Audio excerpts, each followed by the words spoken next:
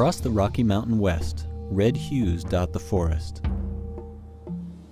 But these aren't the colors of autumn.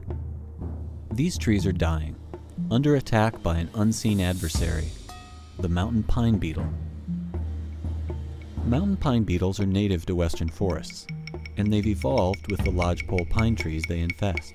But in the last few years, warming temperatures have caused their numbers to surge. They're killing an unprecedented number of trees.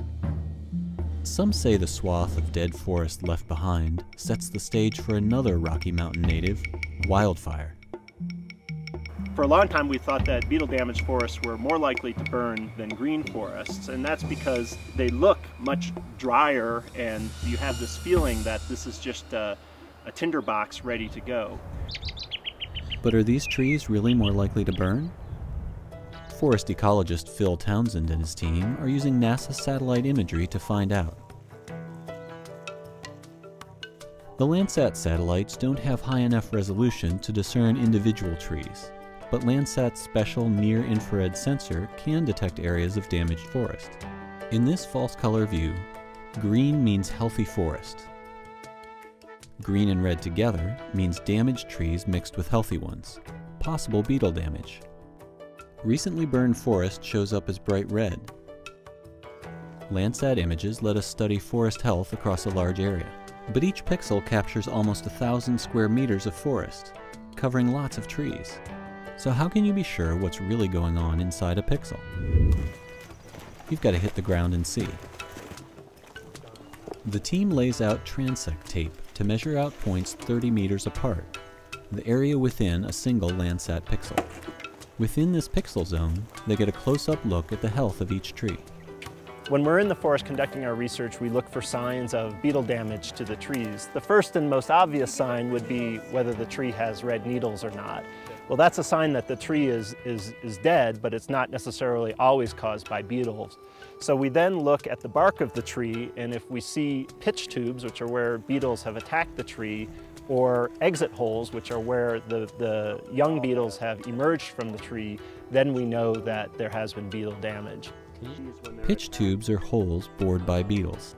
Living trees defend themselves from the beetles by streaming sticky resin from the wounds. But if enough beetles drill enough holes, the trees die. The research confirms that they're reading the Landsat data correctly.